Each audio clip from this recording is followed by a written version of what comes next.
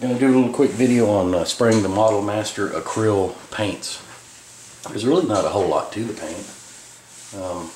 Just a few key things to know, and they will perform great for you.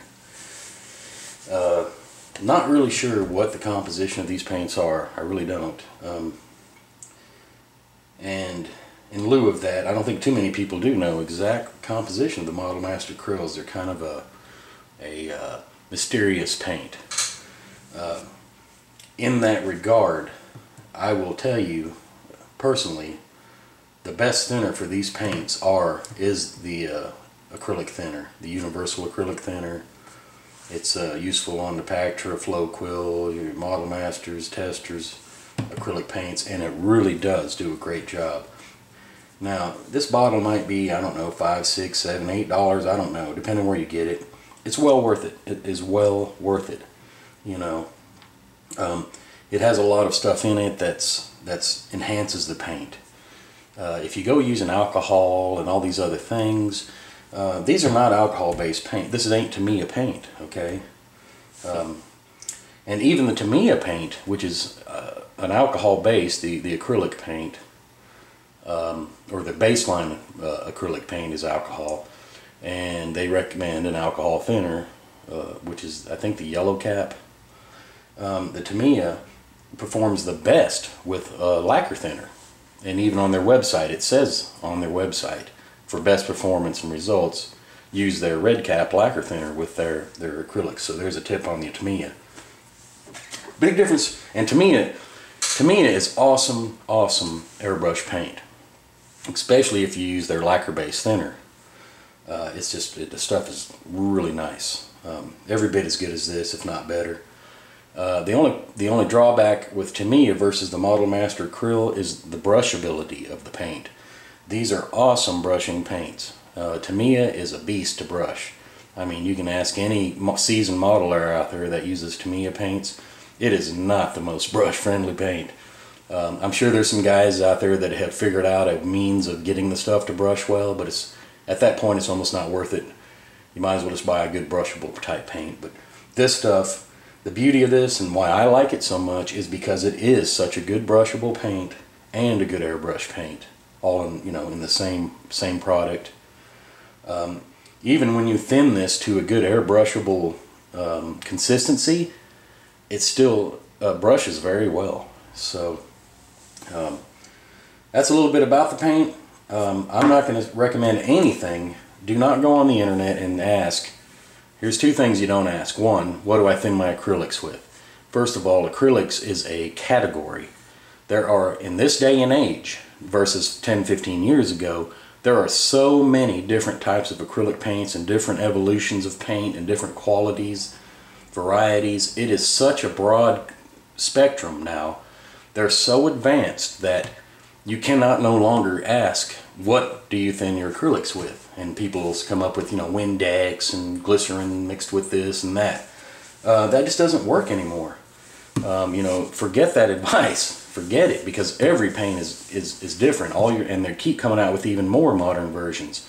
The Mr. Hobby, which are excellent acrylic paints, are an acrylic lacquer. You've got acrylic enamels, you've got acrylic resin-based acrylics, you've got stuff like Createx and Auto Air and the Model Masters. To me, they're all so different. That's no longer a valid question. Another one would be, what do you thin your blah blah blah acrylics with? What do you thin your Model Master acrylics with? What ratio? What do you thin this and that with? That's almost no longer a valid question to ask, because all paints, they do vary even within the same brand. The variation of the thickness of the paint, the amount of pigment in the paint. Are you spraying a transparent, gloss, something like this, which is a flat black, which is full of pigment? What airbrush are you using? What pressure are you spraying? What size needle are you using? What are you spraying? There's so many variables that the only way to truly figure out what works for you is to experiment. Take the advice with a grain of salt, use it as a guideline, get away from the concoction thinners. Don't be a tightwad and go out and spend $2 or $3 on a bottle of paint and buy several paints and then skimp on not buying the thinner for that paint. That will be your best starting point. Now once you've mastered this and the thinness, and you're getting spraying and you're getting good at it, and you're kind of realizing what that ratio that works for you and your airbrush, then start experimenting with other, you know, concoctions and you know, that people are recommending, and you know, 50% this and Windex and alcohol, and you know, it's got to be 96% alcohol, and then maybe 2 drops of glycerin and this. You know, forget all of that. Get away from that. Airbrushing is supposed to be easy and fun. You know, stick with buy the bottle of thinner with the paint that you're wanting to try, and go from there. Then experiment. So that would be my first #1 recommendation with any paint. Any paint. Use the thinner that is designed for that paint. It does make a difference. This stuff has flow aid in it. It has material in it that doesn't break acrylic paint. That's a big problem with acrylic paints. You can break the paint if you're thinning it with the wrong stuff. Too much of anything, too much water. You're not adding binder back to the paint. You're spreading the binder to the point of where it's no longer going to bind. It's going to run and become a wet, gooey mess. Stick with this. Yeah, I'm preaching, but it's you know, why make it hard on yourself? But anyway, the big thing, let's talk about Model Master. The big thing about the Model Masters is, one, they're not all the same. There's a lot of variation between colors, between batches, between how old your paint is. This stuff does thicken, and you'll get a bottle and open it and it's just good and thin and runny and sprayable. You'll open the next bottle and it's like syrup. You cannot stick with a ratio. You can't ask somebody when it comes to these paints, what ratio do you thin it? Even if you're using the right thinner, nobody can tell you what ratio to thin these paints because it varies. That's the big key. It varies, okay? I mean, you want something the consistency of a lot of people say milk. I would say a little bit thicker if you can get away with it. Now again, it depends on your needle. If you're the finer the needle, the thinner you're going to have to spray that paint, you know. I use, for general coverage, I use a larger needle. I try to thin it as little as possible, and I'll just keep adding thinner to the cup or the bottle until it's spraying smooth. Once it's spraying smooth, you're ready to go. If you're trying to do really fine detail, or in the case of, say, like military modelers, those guys spray a lot of, you know, very thin, light layers, filters, things like that. That's totally different from trying to get just overall coverage on a part, say like on an automotive model, or a, you know, a 747 model or something like that that you're doing, that you're trying to get just general coverage. You're going to thin it differently and spray it differently, and probably use a different needle and a different technique, a different PSI, dependent on the results that you're wanting to get. So forget asking questions on the internet, just in general forums and things, because you're going to get every kind of answer. You're going to get a lot of wrong answers. You're liable to get steered in the wrong direction. You're going to get frustrated, and you're going to go buy a can of paint and just quit with the airbrush. I've been there, done that, and a lot of us have. The best way is to find out for yourself. Okay? #2, most important thing about Model Master acrylics is mixing it. These paints settle very easily, and as I said, they thicken and very easily. And I don't care how much you stir this paint, how much you shake this paint, it does not thoroughly mix this paint well enough to perform, adhere, and dry and cure like it should. Especially if it's gotten a little thick on you and you're having to add thinner. You've got to get one of these. This is almost, in my opinion, this is a mandatory component along with this for spraying Model Master acrylic paint. Alright? Small price to pay. This is like $8. You can buy these in the dollar stores for a few dollars. Almost the exact same thing. It's called a drink mixer. The only difference is the tip will be a little different, and it'll have a little spring on it to make it whip. You want to take that spring off if you get one of those, because you don't want to whip air into your paint. Obviously it's not going to spray properly. So take the spring off if you go and get, if you're lucky enough to find it at one of your dollar store type places, a drink mixer that's battery powered with the stem and the tip. take the spring off. Okay, you don't want to whip this stuff into a you know, a froth, and stir it up. I mean, I stir every time I open a bottle. Even if I just use it a few days before, I stir it up. You know, and some paints you're gonna have to stir more.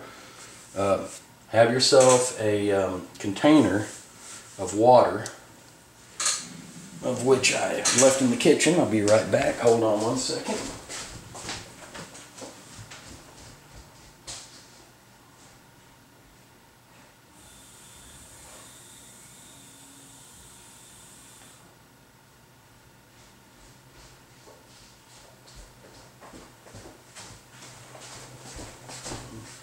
Alright, get you just a jar of water, mix the paint, put it down in here, turn it on after you put it in the jar, and it's clean. Your paint's ready to go. You may have to thin it. You know, look at the consistency, see what you got. You take a toothpick. As you can see, that's fairly thin. I mean, it's not not syrupy. Just about right. I picked this flat black on purpose because it's a good high pigment paint. Today I'm going to use my little Propel with cap. Very simple. It doesn't matter. I don't have to show a specific airbrush and pressures. That's not what is important. What is important is getting it mixed right, thinned if it needs it, and spraying it, you know. So, looks like I got some paint on the side. No editing here. It's showing real life how fast this goes. Alright, so I got the paint out. I've mixed the paint. Just so happens that this Propel setup uses the same cap as the Model Master. This is really handy if you're in the middle of building a model, you find a couple parts you need to paint, you don't feel like dragging your airbrush out and going through all that, but you don't want to brush them, you want a nice finish. Get you one of these. Man, it's awesome. I use it all the time. And it lasts a long time. Alright, and then do some practice spraying before you spray on the model. I mean, don't go directly to your model now and start spraying. Practice. This is a piece of just an old, you know, you can get these at Walmart for sale signs, garage sale, whatever. You wear a dog, you know, for less than $1, you can get a whole sheet. It's a realistic surface as a model. Paper and cardboard is great for practicing your technique, but it is not good for testing your consistency of your paint and your spray and your pressure. It's absorbent, and it will fool you into thinking you're ready, and you're not. And there you go. I'd say, I'm just gauging, that this is probably spraying at about 15 to 20. The bottle is fairly low. It's probably spraying around 15 to 20 psi. And there you go. No runs, nothing. That's all there is to it. I mean, it's not much to it. It's very easy. I think a lot of people get messed up about these paints by asking for advice and taking that advice literally. You know, somebody saying, oh, you got to mix it 2 to 1, 3 to 1, mix this, you know, don't, you know, that doesn't really concern your specific situation necessarily. You've got to do it on your own. You've got to practice. Get you plenty of these, bunch of these signs, spray, practice. You'll see very quickly what kind of thickness, area, zone. It don't have to be perfect. It doesn't have to be perfect. It can be a little on the thick side, a little on the thin side, and still spray just fine. And that's all there is to it. Maybe it sounds simple to me just because I've been spraying them a while. It's very perplexing to others. I mean, if you're learning the airbrush and you're getting used to the airbrush, it's gonna take some time, but just don't get frustrated. Don't over thin the paint. My advice on that would be to under thin the paint as much as you can. and slowly, gradually keep thinning it. If it's still not spraying the way you want, make sure you have the right tip for what you're trying to do. You don't want a super fine tip needle and trying to spray a car body. You're going to be putting on so much paint and in such an uneven pattern, it's going to look terrible. You know, you've got to choose the right tools. You know, you've got to have a good sized needle. You know, I'd go with the largest needle if I'm spraying a car. When you're spraying out of that airbrush, you should be spraying like a paint can, not in a tiny line. So there's a lot to it, but it's very simple. Once you get the hang of it, you will never turn back. You know, I still use cans for a lot of things, for all my primers, even my base colors and things like that a lot of times, and I'll just use the airbrush for graphics and small parts and things like that. But it's very easy. It really is. It's not hard at all. And these paints, which I'll show you. This has been, I pre-thinned this a little bit before I sprayed it. I'm gonna grab a brush. Okay, I'm going to dip it down in there and just show you, just kind of scrumble this around. I mean, just how smooth, and you know, I mean, it just brushes really smooth. You know, it might take a couple coats to brush apart. You don't want to put too much paint on, you don't want to glop it on. But it just brushes so smooth and nice and levels out.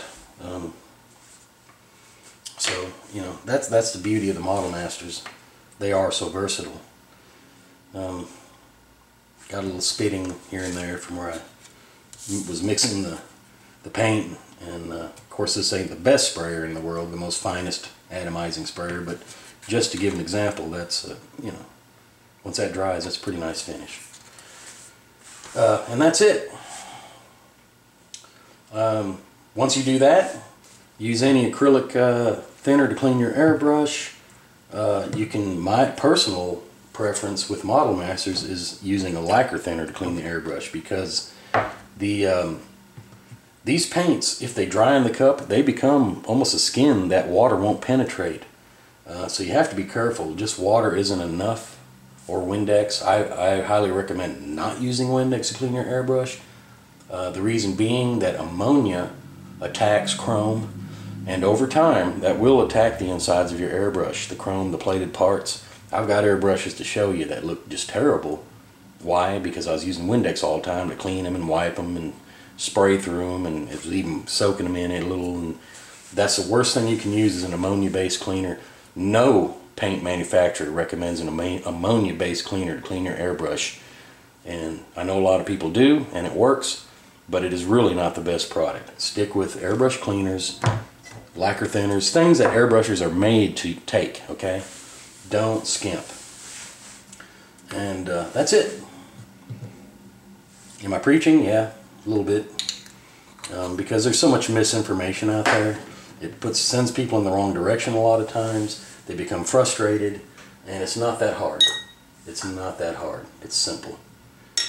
It's just a matter of taking your time, practicing, mix paints, kind of get the feel of it, and realize that with the Model Masters, you're going to thin each bottle just a little bit differently. I mean, they range from almost milk thin to thick as soup, you know, syrup. There is no set ratio. There is no set pressure. Depends on the airbrush. You know, depends on what you're spraying, how big a coverage you want. And only you can actually refine and find what works for you the best. Remember, practice on plastic, not on paper. You know, practice on a surface that's not porous or absorbent. You're gonna get a total different result. You know, you need to practice on something that mimics what you're going to be spraying, which is a solid plastic surface. And another thing I would recommend highly with any acrylic paint, or almost any acrylic paint, is to prime the surface, because acrylic paints in general, not all, but in general, acrylic paints do not have a solvent base or a very strong one that bites into plastic. You know, some of your acrylic paints like the Createx, they have absolutely no bite whatsoever. And they dry by just simple evaporation of moisture.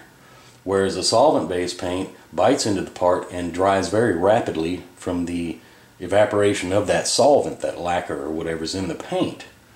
So you can't overdo it and overspray and you know, keep laying on the acrylic and expect it to dry, you know, like another paint or to grab. So you need that primer for it to bind just that much better. And I would recommend a primer with any acrylic paint, just about any paint. It's not necessary these days with all of them. That's why they've developed lacquer, acrylic lacquers, and that can be sprayed directly on plastic and will bite into the plastic. But most of your paints, your acrylics, really greatly benefit from a primer base. Plus that brings out the flaws. It helps you. It just helps you do a better model when you prime it. You know, you can see flaws, it brings them out. It leaves you a good surface to polish and fill. And then you hit it with your acrylic and you've got a beautiful paint job. That's it. Off the cuff, uncut, preachy, everything. But not directed at any one person. I mean, I've had a million questions about acrylic paints. And I've asked a million questions about them as well when I was learning. And so I'm just trying to be to the point and just say, look, it's up to you, pretty much. You've got to practice on your own and learn these paints. I had to do the same. And once I kind of got the hang of it, of thinning the paint, it was pretty easy from that point. But you know what? I never experimented with a bunch of concoctions. I did try that in the past, didn't work. I always had some problem that occurred from using that stuff. Use the thinner for the paint. If you're going to spend the money on the paint, buy the thinner. If you're going to wear shoes, buy some socks. Don't make them, okay? Buy some socks. Don't be a cheapskate. Talk to you later. Thanks a lot. Bye.